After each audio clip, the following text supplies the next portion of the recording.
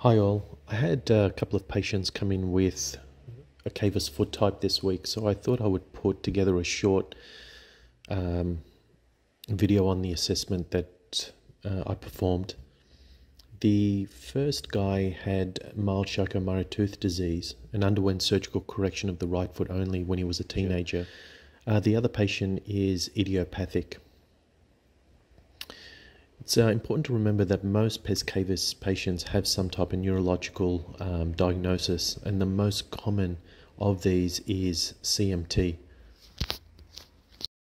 Even in the idiopathic cases, there may be a very subtle neurological lesion that is below clinical detection.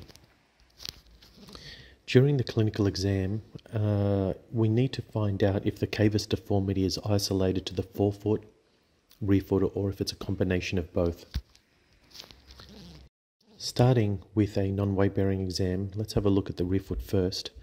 We're looking at the elevation pitch of the long axis of the calcaneus, which in a cavus foot is usually greater than 30 degrees. Clinically, I haven't seen a pure rear foot cavus foot in a very long time. If I had x-rays, obviously you'd be able to confirm this calcaneal inclination on the lateral view.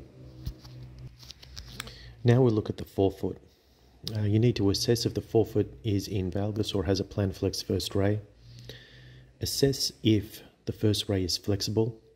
This will give you a clue if the subtalar joint will pronate or supinate due to this planflexed first ray. In this case, you can see there really isn't much flexibility within in the first ray. If there was flexibility in the first ray, you may find that with weight bearing, it dorsiflexes, and in turn causes the subtalar joint to pronate. If it is rigid, like in this case, that usually doesn't happen, and it causes the subtalar joint to invert instead. So what really is happening is that the inverted rear foot is secondary to the forefoot valgus / planflex first ray.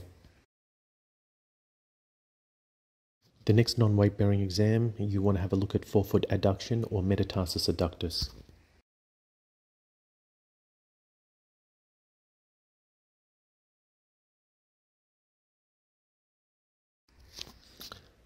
Now look at ankle dorsiflexion with the knee extended and flexed.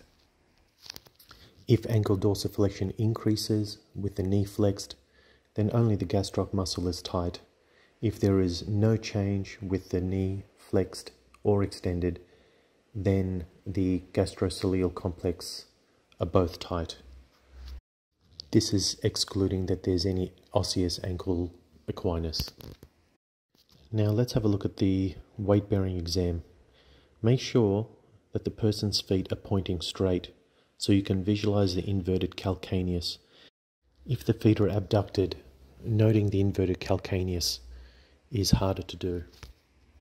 Now you may think that applying an everted rear foot posting on your orthotic will then evert these patients back into a more neutral position, but most of the time this is not the case. You can test this clinically by applying a lateral wedge to the heel to see what happens.